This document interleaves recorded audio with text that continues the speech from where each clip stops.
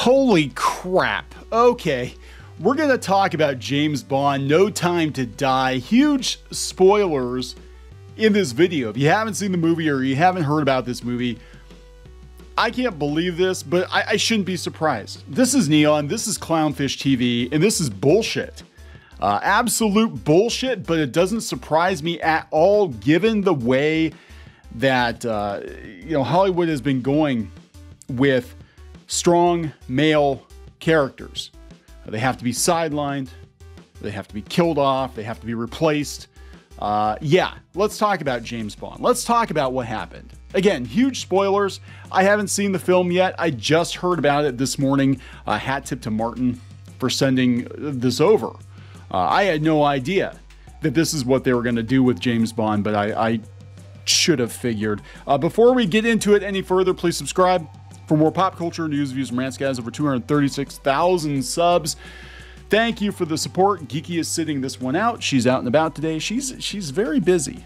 She'll be back later, though, I promise.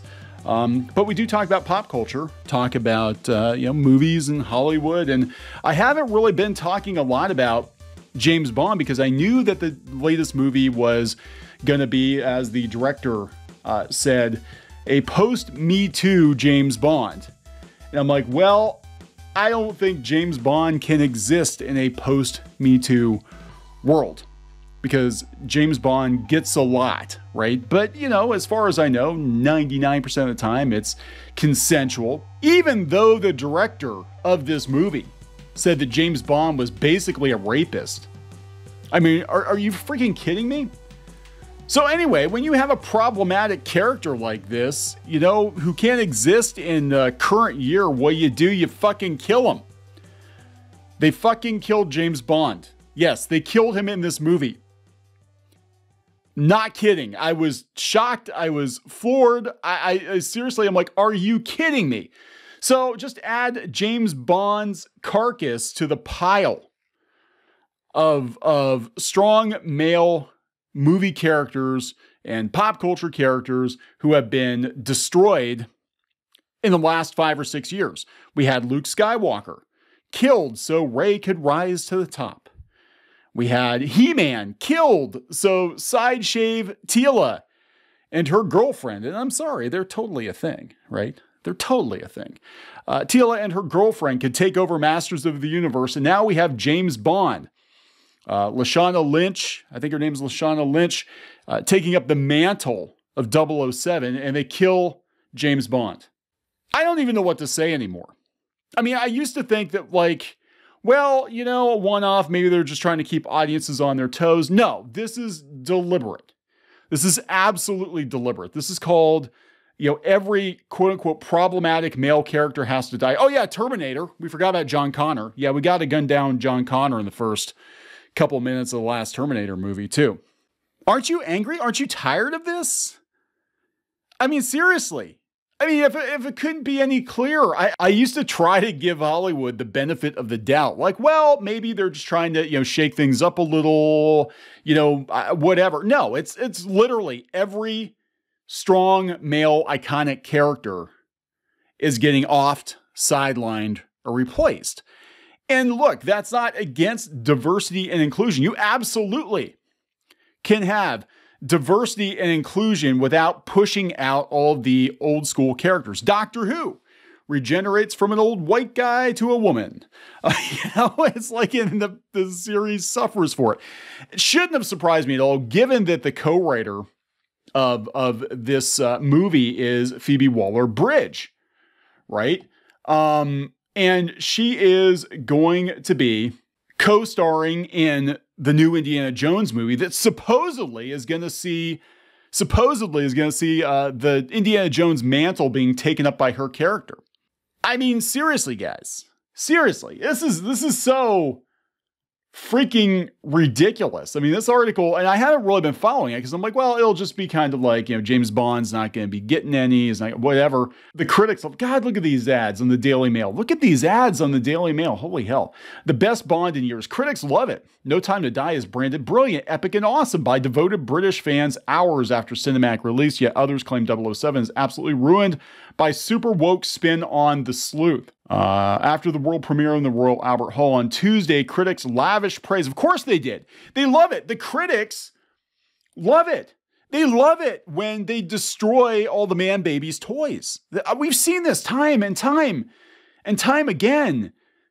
I mean, this is bullshit. Now, in the case of, this incarnation of James Bond, Daniel Craig's James Bond, he is a reboot of James Bond.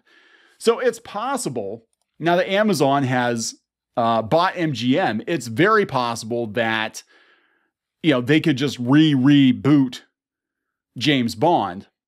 But I have a feeling they're not going to. I think, or if they do, he's going to come back as a kinder, gentler character. No Time to Die. There's no time for male action heroes. So let's talk about these spoilers in The Guardian. Again, I got to give a hat tip to Martin. I really have been checked out from James Bond.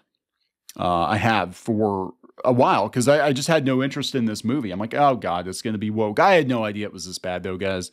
I really didn't. And I actually did like Daniel Craig's Bond. At least the first couple Bond movies I thought were okay. I didn't watch the last one, but I thought Casino Royale was really good. Fuck this. Fuck this. No Time to Die. The ending, the villain, and the very big surprise. Discussion with spoilers. Daniel Craig is 00 done. His services to Her Majesty are complete, and he's not coming back as anything other than a flashback. Where No Time to Die sits in the grand ranking of James Bond films is now up to fans to decide. But one thing is for certain, like the non-Eon Sean Connery picture Never Say Never Again, or the 1967 Casino Royale, Craig's swan song will forever be remembered as something unique, maybe even a franchise asterisk. Colors outside the lines in ways we haven't seen before, and this may lead to some consternation. Here's what we couldn't stop talking about. Wait, Bond is dead. Yes. Bond is dead. No, not in a jokey way like you only live twice. He's blasted to smithereens with missiles. Faces annihilation with some sadness, but also a proper stiff upper lip.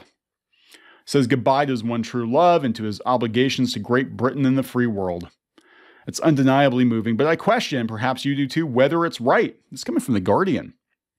What are we as a society losing if we can't rely on James Bond to get out of any tough situation? Surely Daniel Craig and the producers wanted to put some punctuation at the end of this more serious post-9/11 era of James Bond, but is fundamentally altering the DNA of their character the way to go.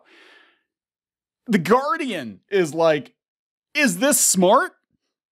Is this smart to kill off James Bond? Are there not some lines in the sand you don't cross? This goes beyond, oh, he doesn't get the girl, or even, oh, the villain escapes his clutches. This is taking a character that has been presented thus far as a god, and therefore a little ridiculous, and making him mortal. It's a big change and runs the risk of backlash. You don't say. We're going to talk about that. I don't want to sound like Kathy Bates in Misery, but I suspect many will feel this slap in the face. Bond needs to escape because these movies are escapism. This is coming from The Guardian, guys. The Guardian, which is pretty far left, is like Bond needs to be Bond. Let other movies have realism. Let Bond be Bond. And let's make sure the producers of the next Indiana Jones film don't get any ideas. Too fucking late. Fleabag is involved in that one too. This is bullshit. This is bullshit. They talk about Bond having a daughter. It's just a number, just like it's just a mantle. And this is the trend. Again, this push for diversity and inclusion has basically been a push for exclusion, pushing out established characters. This is not the way to do it. Guys, this is not the way to do it. You pull up more chairs to the table. You don't kick the legs out from underneath other people's chairs. You don't have to do that.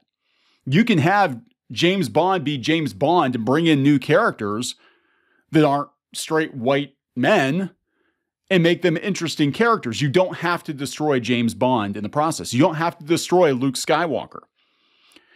You don't have to make Doctor Who a woman just because. You could, we had Romana.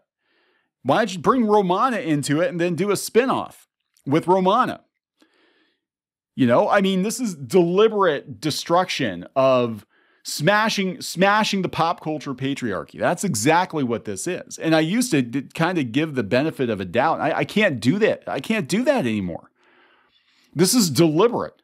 This is deliberate, malicious destruction of pop culture to get a few high fives on Twitter. That's what this is. And you're going to have decades of damage done. Billions and billions of dollars lost because you've defaced and destroyed these once timeless properties.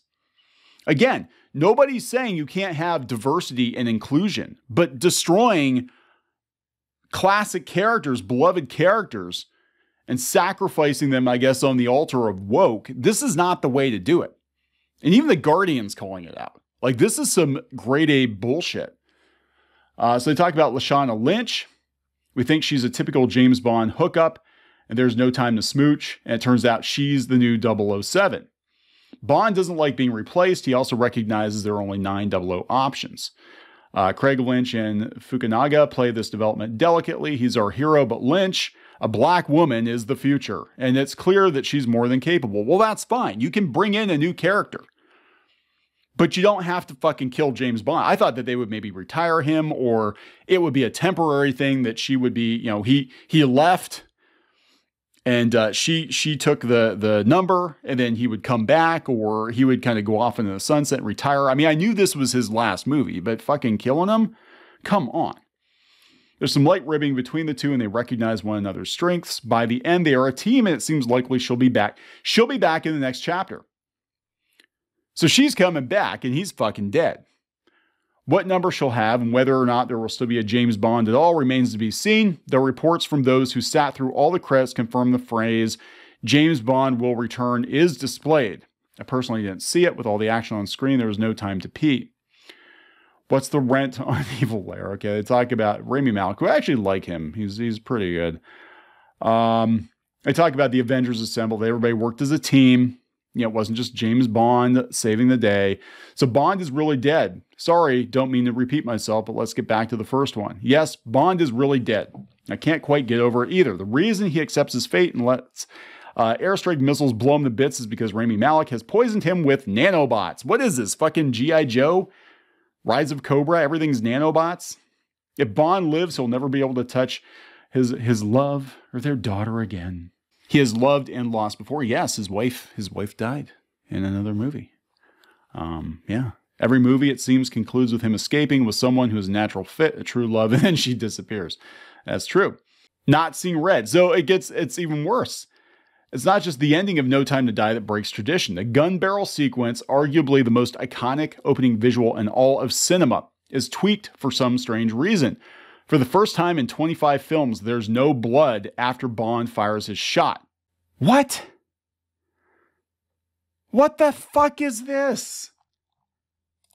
And then we got the director. Bond was basically a rapist? Sean Connery's James Bond was basically a rapist? Oh, for fuck's sake. Pussy galore needed to be cured of her lesbianism. I mean, come on.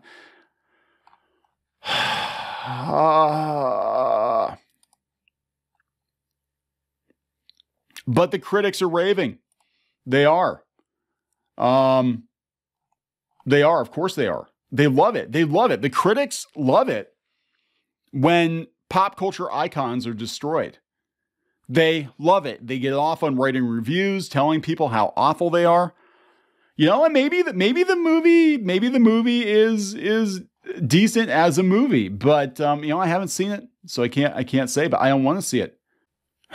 Here's some of the backlash. Absolutely ruined. Shocking. Never seen a cinema so silent. Almighty mistake. Heartbroken. I'm speechless. Devastated. Why can't people write films well anymore? I saw the new James Bond and the ending is like, Mission Impossible is the best franchise. I love it. Standards still high everywhere else. Ugh.